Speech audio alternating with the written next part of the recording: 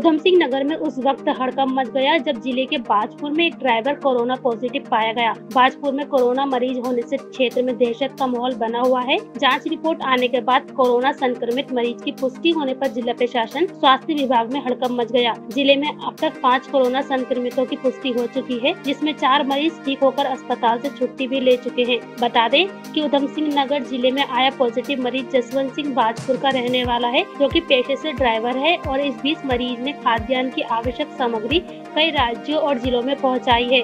जानकारी के मुताबिक मरीज 26 अप्रैल को हरिद्वार नामक मत्ता और रामनगर से बाजपुर आया था, जिसके बाद स्थानीय लोगों द्वारा 112 में कॉल कर पुलिस को मामले की जानकारी दी गई थी, जिसमें 27 अप्रैल को पुलिस मरीज के घर पहुंची और स्वास्थ्य टीम को इसकी सूचना दी गई। लेकिन युवक 28 अप्रैल को सामुदायिक स्वास्थ्य केंद्र में अपनी जांच कराने पहुंचा। विभाग द्वारा मरीज का स्वास्थ्य परीक्षण कर सैंपल लेते हुए हल्द्वानी सुशीला तिवारी अस्पताल भेजा गया था। बुधवार देर शाम उसकी रिपोर्ट पॉजिटिव आने से महकमे में हड़कंप मचा हुआ है। कोरोना पॉजिटिव मरीज की सूचना पर स्वास्थ्य विभाग और जिला प्रशासन की टीम ने मरीज के घर के पास डेरा डाल लिया और कड़ी सुरक्षा और इंतजाम के बीच मरीज को देर रात ही हल्द्वानी के सुशीला तिवारी अस्पताल में भेज दिया गया। वहीं जसवंत सिंह की पत्नी को भी क्वारंटाइन कर दिया गया है।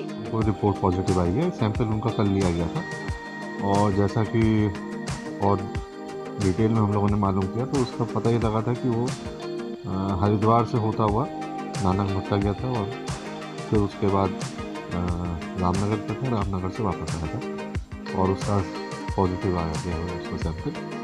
और घर में उसकी वाइफ है, उसको भी क्वारंटाइन कर दिया गया था पहले ही और अब एक आध दिन में उनका भी सैंपल लिया जाएगा।